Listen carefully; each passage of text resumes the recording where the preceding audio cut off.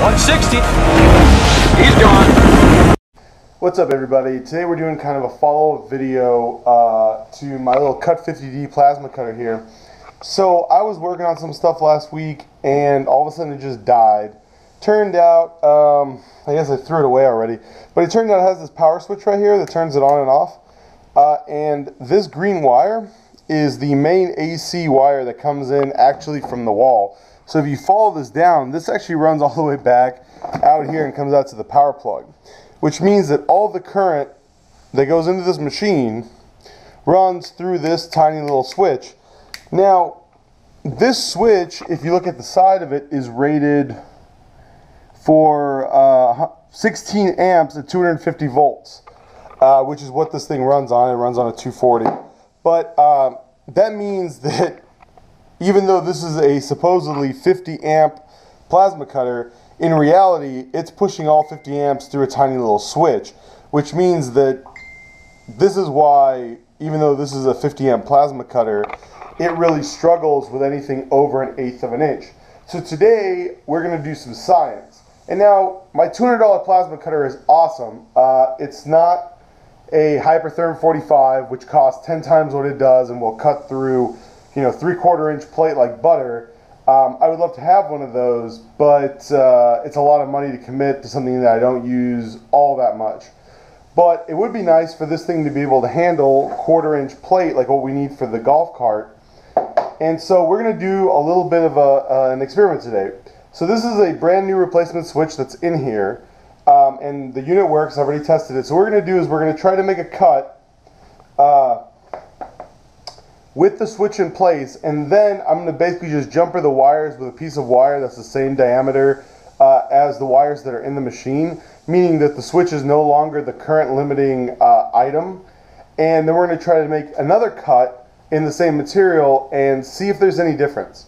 So I got to get some stuff hooked up here real quick, and we're going to just do a quick little cut test. Unfortunately, I don't have any way of measuring the current. I know it's noobish. I don't have a toroid, and I don't have a clampy style current meter. I'm sorry, I know, don't yell at me. But we're going to just do the cut test and see how well it cuts. If there's any difference, if there is, then we can make modifications to our unit to make it better. If it doesn't, then we can kind of follow the path and figure out where the current limit is happening. So let me get some stuff set up and let's get to chopping. So this is 1/4 inch steel, got the ground clamp hooked up, all running through our switch, full air compressor. Let's see how she does.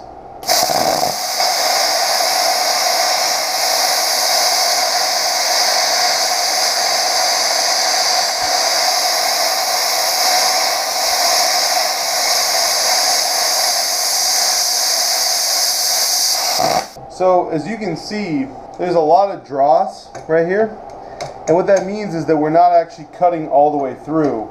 And so as you can see, I mean, I can't even bend this, like flex it off. It's barely cut maybe half the way through, which is really shitty. And a 50 amp plasma cutter should be able to go through a 1/4 inch plate like butter.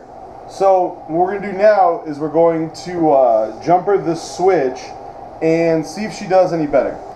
Alright, so as you can see here, all we did was we jumpered the 2 wires that the switch used to contain. This is kind of heavy gauge wire, and so we're going to see if it made any difference.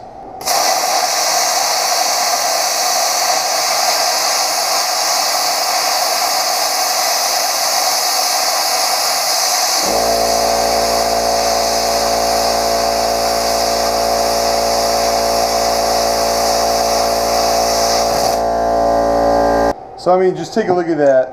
So yeah, I mean, if you take a look at that right there, this is the cut we made right here is with the standard switch in place, and then that right there is the cut I made with the jumpers. And you can see it actually cut through 1/4 inch steel pretty much as well as you'd expect. Now, yeah, there's still quite a bit of dross over here compared to something like a Hypertherm. But to be honest with you, I mean, that's got a better tip, better cutting technology, all kinds of good stuff in it. But I would say that now I actually have a plasma cutter that will plasma cut things, like it's like a 50 amp plasma cutter. And so that's super exciting. Could I put a switch in it that would handle the current? Absolutely, yes I could. You can find switches that'll handle hundreds of amps if you need them to. To be honest with you, I just use the fucking plug, man. And at any point in time, I can pull one of these wires out real quick, and it's not really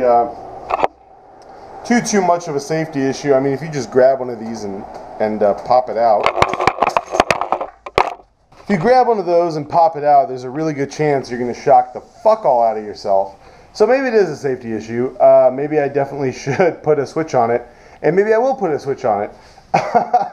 But to be honest with you, the best thing to do is just to unplug the machine from the wall when you're done using it, because a lot of times I'm just moving. I only have one of these, so I'll be plasma cutting, then I'll swap, plug it over to the welder. But yeah, you should definitely not do what I just did. That was a stupid fucking idea. But glad to see it worked out. So definitely, if you're gonna buy one of these, be prepared to make this modification, because unless you're cutting just sheet metal, you're gonna want the extra power. That's all I got for you guys. Make sure you subscribe to my channel. Check me out: Facebook, MaksWerks; Instagram, MaksWerks; Snapchat, MaksWerks. Shoot me a link.